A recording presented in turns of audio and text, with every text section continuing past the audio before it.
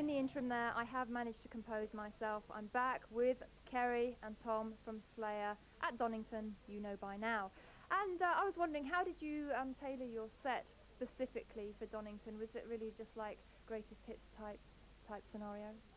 It was more like we had 45 minutes and we had to pick our best 45, you know. I'll try. we put as many songs as we could get in there, and we only gave Tom 3 chances to talk in between songs, so we could play more tunes. You know, we did no encores. We just rolled songs together, you know, because in that festival situation, we want to play as many tunes as we can. So it's just like full-on, really aggressive, straight ahead. Completely full-on. That's what we want. We Balls like out. We like going out there and just going, thanks, good night. You know? All right. How have you translated your live show to a larger outdoor stage and obviously a much broader audience? I mean, how do you maintain that intensity, you know, that you do enjoy in like smaller venues?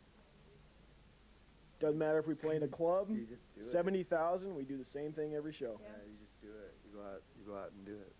It's okay if I fart. It's rock and roll. So it's really just the same attitude for every show that you play. Every show is the same. You go out there and you just do it and hope that nothing fucks up. So.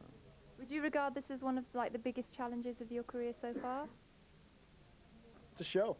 It's just the biggest show I've ever done. It was awesome. Yeah. Awesome is the word of the day, I think, apart from breathing. At least when we played, it was awesome. I didn't see everybody, but when we played, it just raged. Now, as I said earlier, you guys were meant to have some time off. How are you getting on writing the next Slayer album? Well, we're going home tomorrow. We're going home tomorrow, so after 3 weeks, we'll probably start trying, you know, because we had to work Paul in. So writing stuff took like a back seat for a while.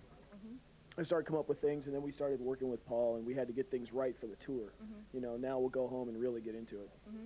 I mean, there's a lot of like world events going on, very serious stuff happening in the world. Do you think that's going to influence the next album? Not me, but when he writes, I'm sure it will. Eric. Oh! Okay, all right. Okay, so you're going home, you're going to start the writing the next album. No. And then... I will. Yeah. Well, okay, Kerry will. All right, okay. Well, that's all we've got time for, okay? That's all we've got time for from Slayer, thank goodness.